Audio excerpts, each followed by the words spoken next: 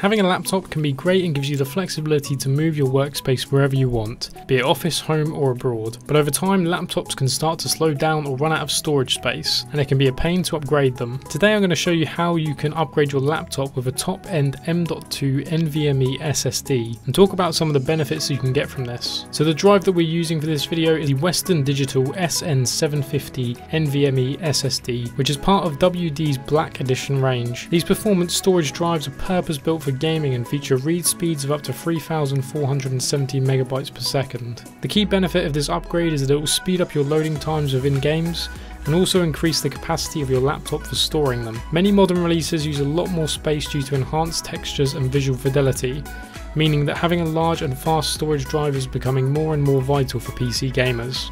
With the Western Digital SN750, you get extremely high speeds of up to 3,470 megabytes per second for the 500GB model, while also getting access to the Western Digital Black SSD Dashboard. The SSD Dashboard gives you the ability to optimize performance by enabling the gaming mode feature. This disables the low power mode function on the SSD, which would normally slow the drive down, and this makes sure that it stays running at its maximum potential. So before upgrading your laptop, the first thing you'll need to check is that it has support for the drive you're using. Our laptop has a spare M.2 slot using the 2280 form factor, which means it supports an 80mm long SSD, so the Western Digital SN750 will fit the slot perfectly. You'll also need to check the interface that your laptop can support, as this can be over SATA or PCI Express. Once you have this sorted, you'll need to remove the back cover of your laptop and find the spare M.2 slot on the motherboard.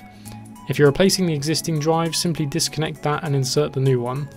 The drive should naturally incline on the board once connected and will need to be secured to the motherboard's mounting hole using an M.2 mounting screw. Once connected and screwed in, simply reattach the back of the laptop and then boot it up. You should now have access to the second drive in your control panel, and you'll be able to use this for installing games or programs. If you're reinstalling Windows, then ensure you have the boot media ready before replacing the drive, so that you can simply insert this and reinstall straight away. The most important factor in doing this upgrade is checking the compatibility of your laptop against the drive that you choose. Depending on your laptop's age, it may use an older interface or require a different size SSD, so it's worth looking online for other people who have upgraded the same laptop as you. For performance gaming laptops or even gaming PCs, the Western Digital Black Drive series is a great option to go with and provides some of the best performance that you can get for gaming. If you guys have any questions about this or would like some more information, please feel free to ask in the comments below this video. As always, if you liked the video, then don't forget to leave a like as well. Other than that, I hope you guys enjoyed this video and I will see you in the next one.